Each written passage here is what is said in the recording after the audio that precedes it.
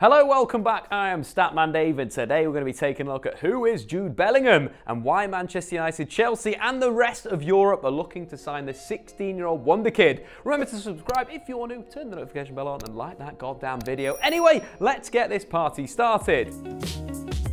Born in Stourbridge on the 29th of June 2003, Jude Victor William Bellingham is an England under-17 international who plays for Birmingham City. So far, he spent his full but short career at Birmingham City, joining the club as an under-8 in 2010. He made his under-23 debut at just 15 on October 2018 against Nottingham Forest's under-23s, coming on as a substitute on the 60th minute before scoring the winner on the 87th. He made his senior debut for Birmingham City on August the 6th, 2019 in the EFL Cup defeat to Portsmouth, making his first league appearance just 19 days later in another 3-0 defeat against Swansea in the Championship. Bellingham made his home debut less than a week later, scoring the winner against Stoke City after coming on as a substitute on the 30th minute. Over the next 2 weeks, the Birmingham man made his under-17 debut as a substitute in the 2019 Sarenka Cup against Finland and then was a starter against Austria, where he captained the side, scoring in both games. He retained his position for the final against Poland, where England's under-17s won the tournament on penalties. After returning from international duty, Bellingham was given his full debut against Charlton Athletic, again scoring the winner. His meteoric rise from a hot prospect in the under-23s to first-team match winner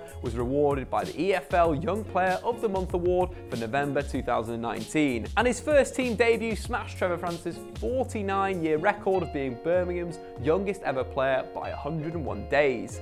Impressively, for a struggling Birmingham City side this season in the Championship, Bellingham has been directly involved in 5 goals in 24 appearances, a rate of a goal or assist every 3.3 games.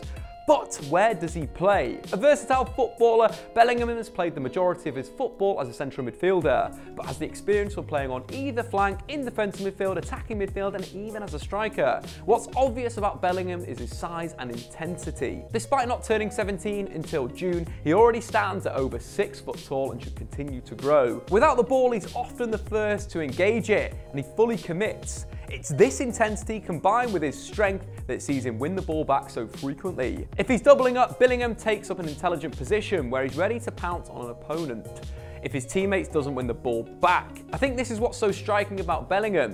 He's not only got the frame and the physique to outmuscle opponents, but the intelligence and work rate to maximise his game. We mentioned his versatility, but what's interesting is he actually plays differently in different positions. When he's played centrally, he's more of a box-to-box midfielder, using his physicality and intensity to add aggression to the midfield. This season, he's averaged 19 challenges per 90, a number comparable to elite ball winners Wilfred Ndidi and N'Golo Kante, but he's so much more than an aggressive ball winner. He's got excellent technical ability and the dribbling ability to boot. His great first touch and quick feet make him excellent in tight situations with the tricks to unbalance defenders and either play a pass or go past them. He's got a bit of everything about his dribble, from Cruyff turns to drag backs to step overs and spins. What's more, he's got a really aggressive and direct passing style. In the final third, he seems to favour the tough pass that will create a goal when sometimes a better pass is on, but his execution and decision making will improve with age. Something that's particularly impressive for his age is off-the-ball movement, which really highlights his intelligence.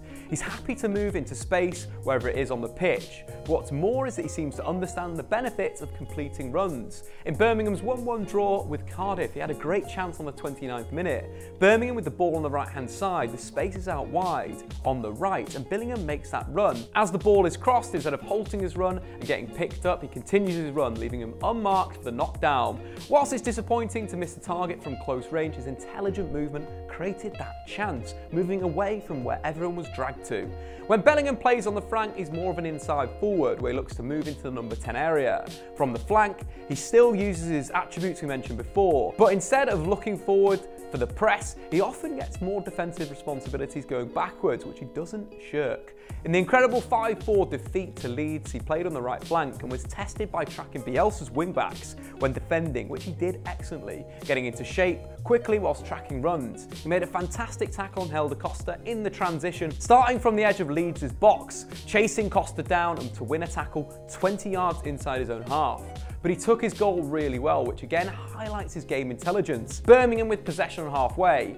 Dean draws pressure and plays it to Colin. Bellingham checks his run and takes up a position in between all three Leeds defenders, who can't really mark him. Ayling has to mark Jukovic, White has to cover the route to goal, and Alioski tries to cut the lane, leaving Bellingham free to receive, touch and finish a really well taken goal, starting from that inside position. So what's next from the talented Englishman? Under the EFL's rules, Bellingham can only sign a professional contract in June when he turns 17. His performances in the Championship have attracted many suitors. Despite this, his current Scholar contract expires in 2021, so Birmingham don't have to worry about losing him on a free and going through a compensation claim.